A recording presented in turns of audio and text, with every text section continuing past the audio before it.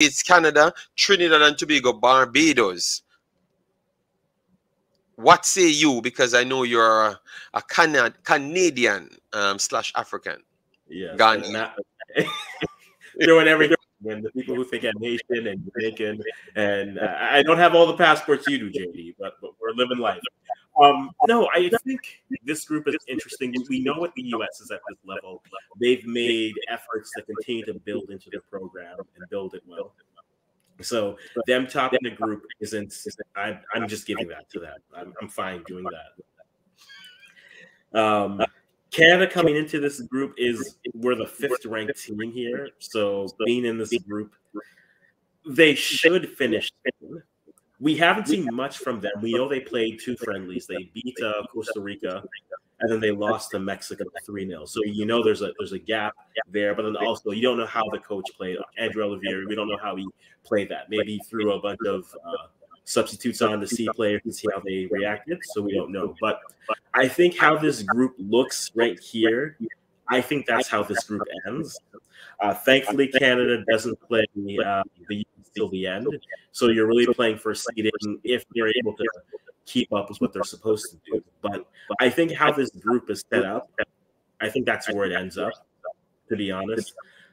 So I think how it's set is how it finishes. You think that they have always set it that United States and Canada and Mexico don't play each other first in majority of the competition, so they can always set themselves up in a pole position to qualify? That's why you see teams. So if you notice, the first seeded teams were U.S., Mexico, Honduras, and Costa Rica, and then the 5th team is Canada. So I think with that being the case, yeah, you do see teams, because again, if you look how it breaks out, the #1 team plays the best team from the pre-qualifiers, and then they don't play another #1 team if they take care of their business on the pitch until the semis. But you think they set it that way, specifically that the bigger teams them set themselves in pole positions to qualify, or you think it just you're okay with that ruling? I'm just asking because I've always seen it, and I think it kept United States and Mexico atop for a long while due to the way they have structured it. So I'm just saying you should always throw it in a ball and just pick it out. Obviously, you know the group, you just throw it in a ball and pick it out, and then from that you pick all of the games. I would love for something to go like that. A scramble, anybody play anybody first. You know? Okay, you're fine with that. So to put you, so you're fine if somehow you end up with a group that happens to be USA, Mexico, Canada, and then Jamaica. No. We know but you're saying you just put everyone in. So you're fine with that type of group.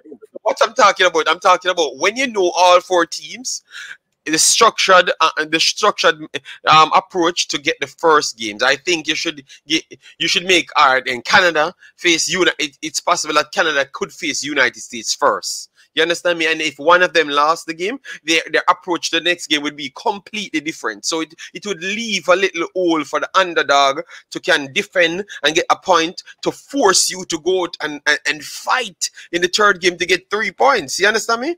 So it makes it more competitive. But I think if you use a seeded ranking, it's easier for them because they avoided each other.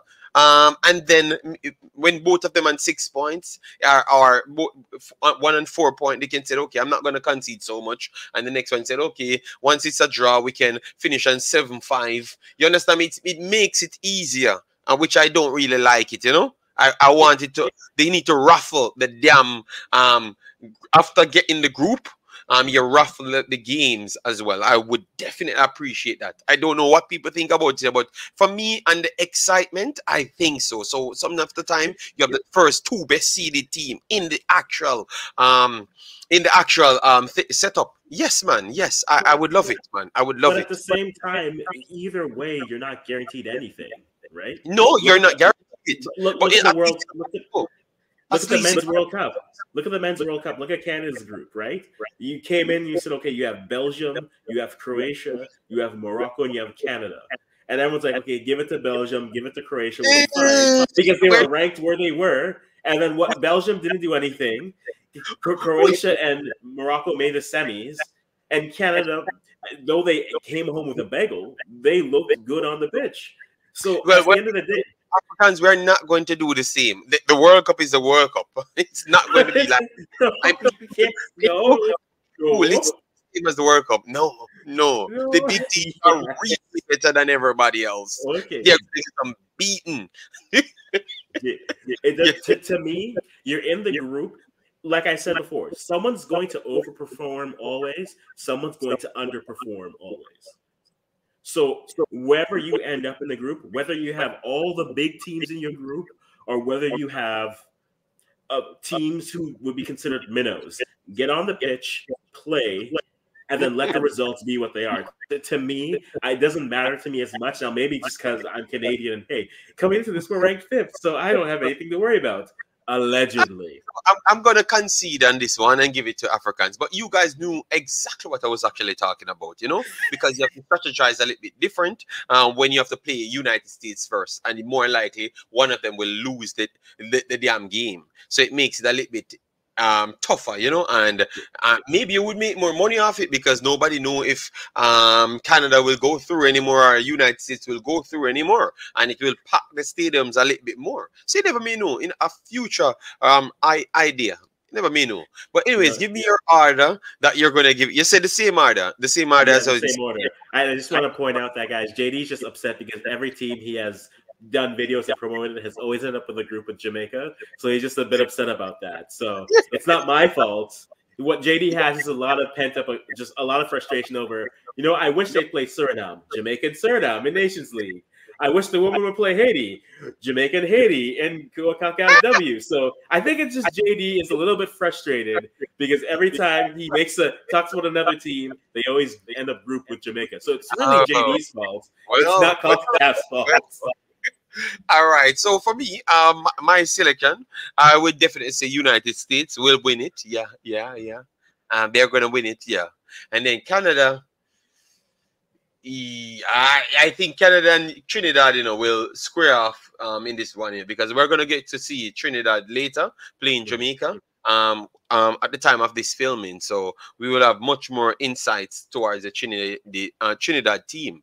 Barbados, I think they are up and coming and trying their best. So we never may know if they can just come out and play hard. You never may know. But definitely, I would go with the same order here. So let me know, guys, in the comment section. What say you on this one? All right. Yes.